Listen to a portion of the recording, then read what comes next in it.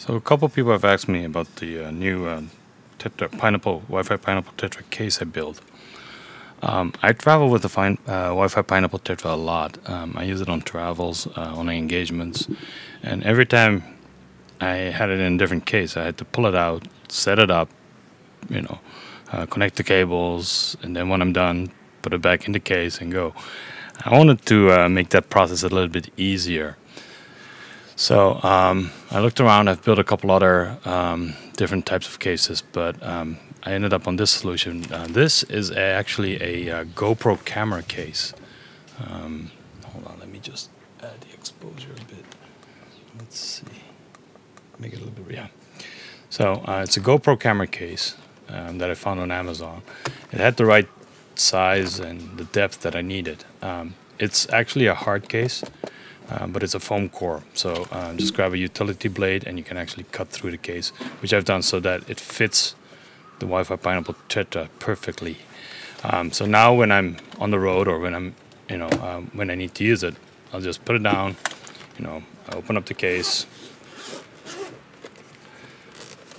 open it up, and there's everything I need for my using the Tetra.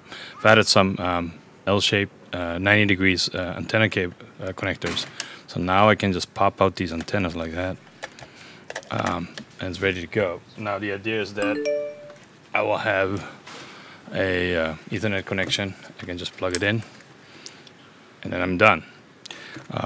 So when I'm done with it, I can just fold it back in, and then close it. Unplug the cables, zip it up, and I'm ready to go. So inside this case there are a couple things. This is an Anker battery.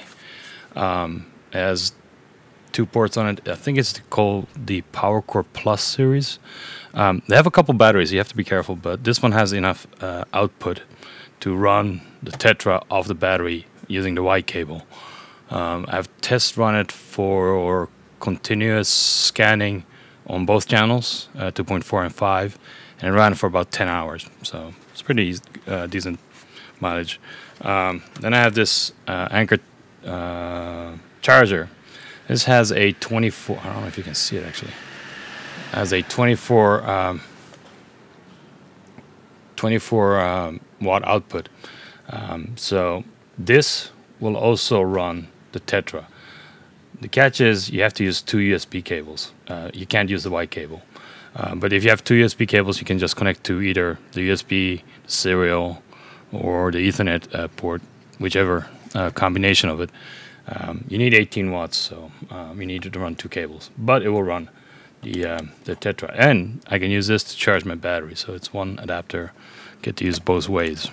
So inside here, there's a mesh pocket where I have some more stuff. So I have basically some cables, the Y cable, some extra mic. I have a pen, notepad, and extra alpha adapter with the antenna. So that goes all in there. I also have a flashlight here because I always end up looking for flashlights, so I always like to keep a flashlight in any of the pouches that I build. So once I'm done, just plug the cables in, zip it up, close it up, ready to go again.